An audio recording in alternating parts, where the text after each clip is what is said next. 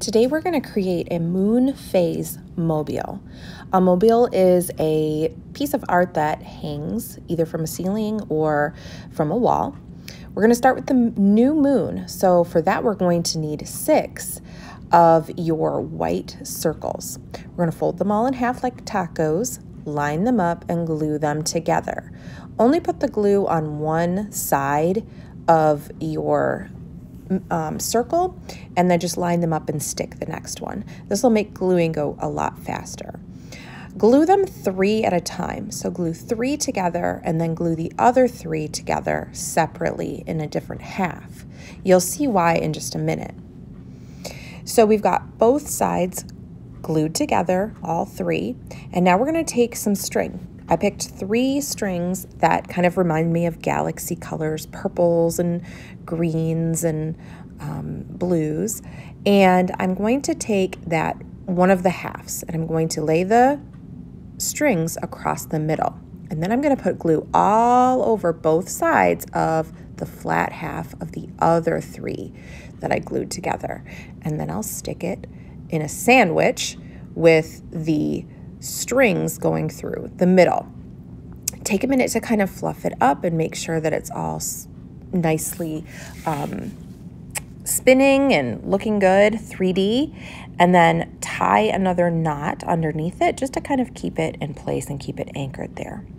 I also have a knot at the top just to start it off. All right, next we're going to do the waxing moon. For the waxing moon, you're going to do 1 black and 5 white pieces. So there's 1 black and 2 white on one side and then 3 white on the other side. Put them all together the same exact way by gluing one side, lining them up, and piling them on top of each other. 3 on one side and 3 on the other side. Be careful to always make sure they're lined up as much as you can. Get both sides all glued. And then put them on the string the same way you did the first one. Refold, tie your knot, and get ready to do the next stage of the moon, which is the half moon. So 3 black and 3 white this time. Put all the black on the same side and all the white on the same side. Put them together, 3 at a time. You guys know the drill by now.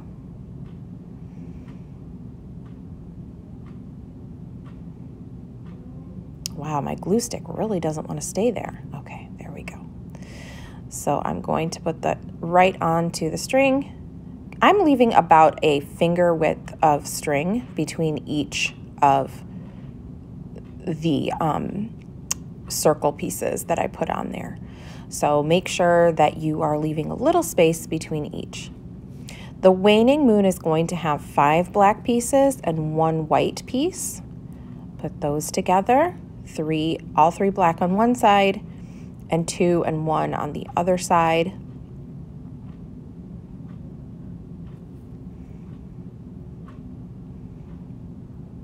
Match them up, put them on your string and tie your knot.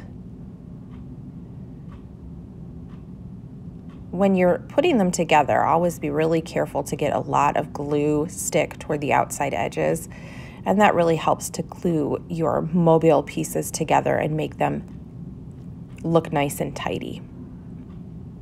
All right, good. Tie the knot, and then we are onto the new moon, very last, which is going to be all 6 pieces black. So you're going to go ahead and line those up, glue them, fold them just the exact same way, and get ready to put them on your string.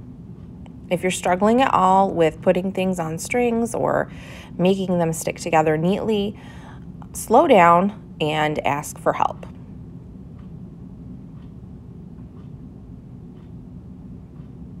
Make sure you're putting that glue on the flat side.